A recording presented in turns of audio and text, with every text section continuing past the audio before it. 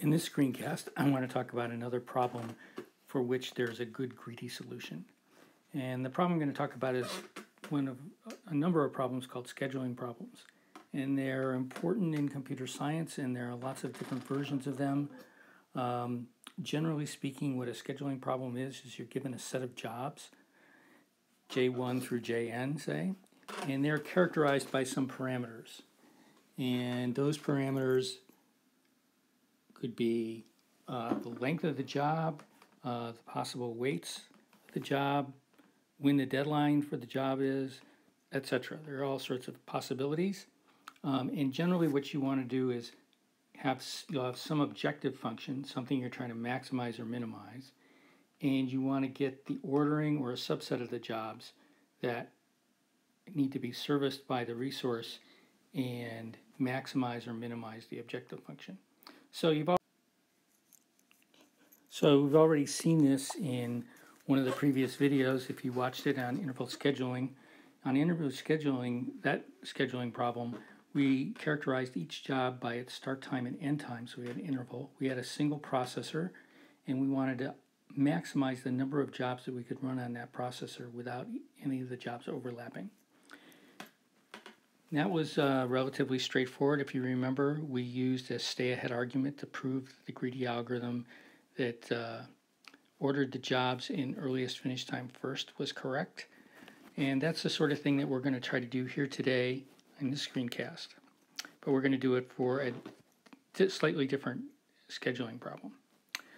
So one scheduling problem I want to just touch briefly on is trying to minimize the completion time or finish the schedule as soon as possible.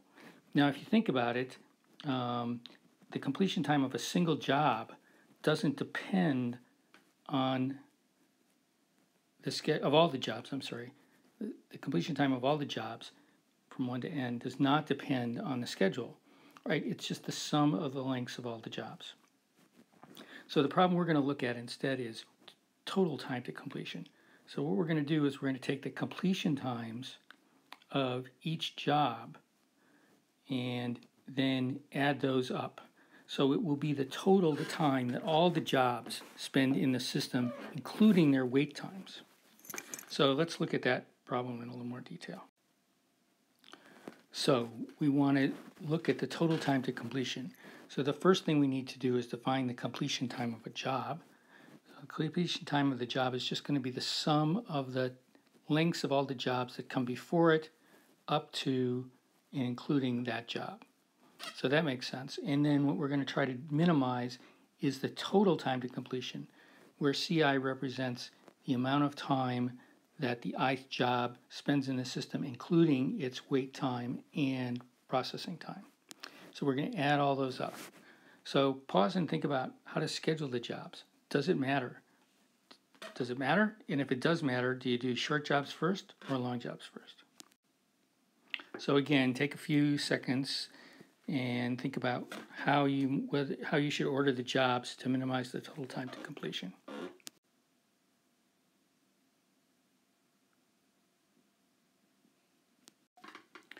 Okay, so how do you do this sort of issue? How do you decide what the potentially good way to order the jobs is? Well, generally speaking, what you want to do is find a nice simple example, try the smallest examples you can think of, and just see what happens. So in this case, let's just assume we have two jobs. Job 1 is 1 unit long, job 2 is 2 units long. So that's pretty easy.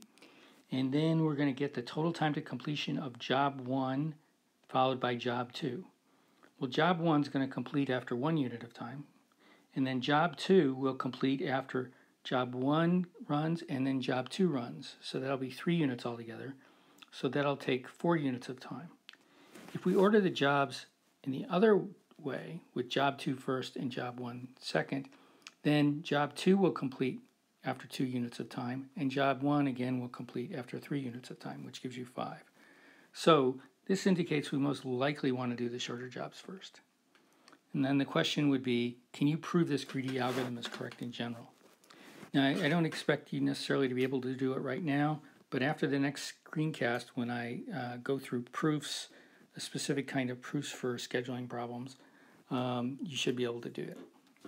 But now let's head off and get to work on the real problem we want to study today. So the problem we want to look at is sometimes referred to as total weighted time to completion. So now we characterize the jobs by their lengths and by their weights. And what we want is a schedule, so an ordering of the jobs that minimizes the total weighted time to completion. So we've got to know what that means. What does that mean? Well, scheduling, again, is just an ordering of jobs. The completion time, just like in the last example, is just the sum of the LJs up to and including the LI. And then the total weighted time to completion is a little different than what we considered in the last problem, and that is instead of just adding up all the completion times, this problem we're going to add up the weights of the ith job times the ith job's completion time. So this is a little more complex situation. So again, before we try to come up with any kind of greedy algorithm, let's think about some simple situations and try to understand what's going on. So first of all, let's take three jobs where the respective lengths are job 1 is length 1, job 2 is length 2, and job 3 is length 3. What are the completion times of the three jobs if done in the order given? So in other words, if you do job 1, job 2, job 3, what's the completion times of the three jobs? So take a few seconds, try to figure out which one of A, B, C, or D is correct. So take a few seconds and decide whether A, B, C, or D is the correct order of the completion times.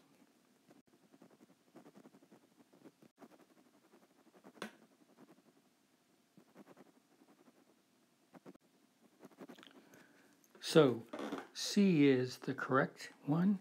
If you think about it, job 1 will finish after it's of length 1, so it'll finish at time 1. Job 2 has length 2, so that'll be 1 plus 2, that'll complete after time 3. And job 3 has length 3, so it will complete at length 6. Notice, looking at these simple examples can be misleading in the sense that if you had n jobs, there are lots of orderings you'd have to look at. In fact, n factorial number of orderings. So, finding a greedy algorithm that solves this problem. I want to focus in the rest of this screencast on the process for trying to find the greedy algorithm that you think is going to be correct. So, again, remember the goal is to find a sequence of a set of jobs that minimizes the total weighted time to completion. So what are we going to do?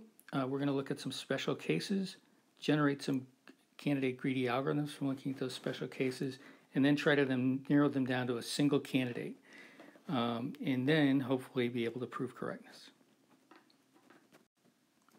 So now I want you to look at some special cases. Remember, the jobs are characterized by their length and their weights. So look at the special case for equal lengths and look at the special case for equal weights. Try to come up with some simple examples of maybe two jobs and one example where the jobs have equal lengths and the other example where the job has equal weights, and see what you can learn from them. In other words, answer this question. What order do you think that you should schedule the jobs first? You should schedule the jobs. Larger weights first, shorter lengths first, smaller weights first, shorter lengths first, etc. So which one of these four do you think is the right characterization of how you should be scheduling the jobs? So again, before you move on, pause the slides and think about some examples and see if you can decide which one of these is correct. So here's this example case problem, small problem, where their lengths are equal. Two jobs. Job 1 is of length 1 and weight 1. Job 2 is of length 1, but it has weight 2. So the lengths are equal, weights are different. If you do the total weighted time to completion, there should be a W in there, sorry. Total weighted time to completion of job 1 and job 2. That ordering, job 1 first, then job 2. Job 1 will have weighted time to completion of 1. Job 2 will have weighted time to completion. Time to completion is 2, times 2 is 4, so that gives you 5. If you do job 2 first, then it will have a weighted time to completion of 2, and then do job 1 second. Now it will finish at time 2, but it only has weight 1, so that'll be another 2, so that'll be 4. Okay, so this seems to imply you want to do heavier jobs early. That's this schedule where we do the heavier job first. If you have equal weights, okay, here's our example where equal weights. Now the weights for both jobs are 1, but the lengths of the jobs are different. And if we do the total weighted time to completion of job 1 and job 2, that's going to be 1 plus 3, which is equal to 4, right? Because the second job will finish at time 3. And times 1 gives you the 3, so 1 plus 3 is 4. And if you do the second job first, then it will be 2, right? Because its length is 2 and weight is 1, okay? And then the job 1 will complete at time 3, and it only has weight 1, so that will be 3. So that's 2 plus 3, and that's 5. So now it looks like you want to do the shorter jobs earlier. Okay, so you want larger weights earlier, shorter lengths earlier. So now the question is, how can you combine that information to come up with some way of ordering the jobs that will capture both of those things? So again, stop and think about that for a few seconds before you move on. So how can we combine this information that we have into a greedy algorithm? Well, there are two relatively simple options. One is to take the difference between the weight and the length.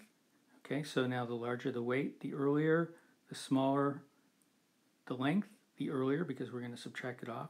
Okay, so we'll order this in decreasing order by weight minus length. And this same thing here, we'd order it by decreasing order of weight over length. Again, if the weight's bigger, the ratio will be bigger. If the length is smaller, the ratio will be bigger. Okay, so what do we need to do? We need to find an example where the two different algorithms, ordering by difference versus ordering by ratio, give two different answers. If we can do that, then we know that the one that had the larger solution is not optimal, and we can rule it out. And then we can focus our efforts on trying to prove the algorithm that gives the smaller solution. We may not be able to do that, but that's what we'll hope for. And in this particular case, we will be able to prove that the algorithm that gives the smaller solution is actually correct. So let's consider two jobs. Job 1 will have length 1 and weight 5. So the difference here would be 4, weight minus length, and the ratio would be 5. Here's another one where the difference is now 8, okay, but the ratio is only 3. Okay, so in this case, the difference will have us pick this job first and this job second. The ratio here is 5, so we'll do this job first versus the ratio here being 3. So we get two different orderings given this set of jobs depending on which algorithm.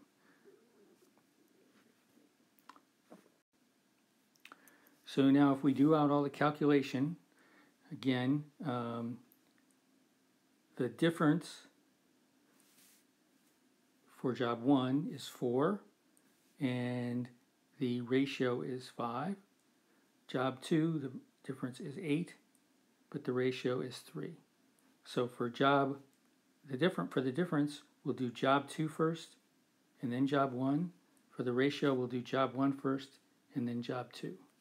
So if you do those calculations, make sure you know how to do the calculations. For this ordering, for the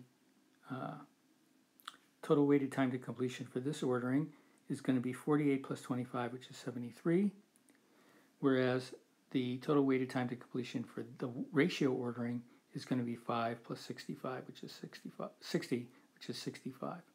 So the difference does not always yield the optimal solution, namely the smallest total weighted time to completion.